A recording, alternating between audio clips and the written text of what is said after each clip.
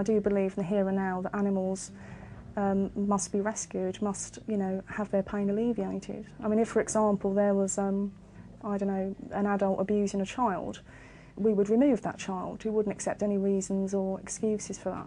And I just use the same theory, the same tactic to animals. In my view, laws are not set in stone, and laws throughout the decades have been altered by public consensus, public protest, and I don't believe that you can ever challenge a law without the use of direct action.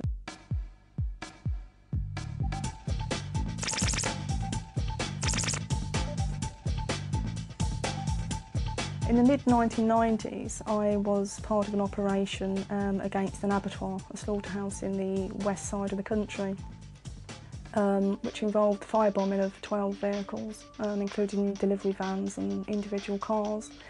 We also broke into the abattoir itself and set fire to the interior of the premises. And I was arrested and charged and imprisoned for that offence.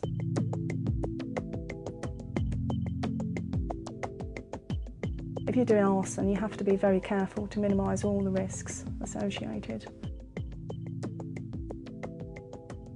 Preparation and reconnaissance took us about a month and a half, 2 months. A lot of surveillance had to be done on the place to ascertain there'd be no humans or animals in the area. It's very easy to prevent human fatalities when carrying out direct action. So we checked the interior and exterior doors, the roofs, possible places of entry and exit.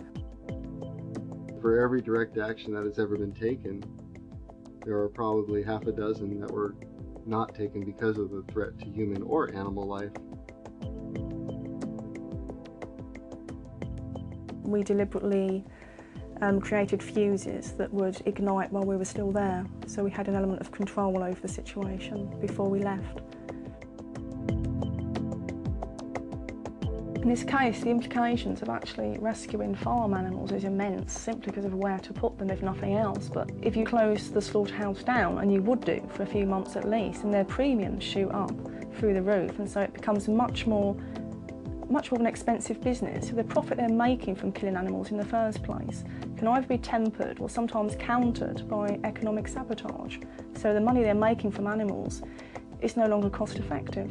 So in that respect, damage was done, and so I consider that a successful operation.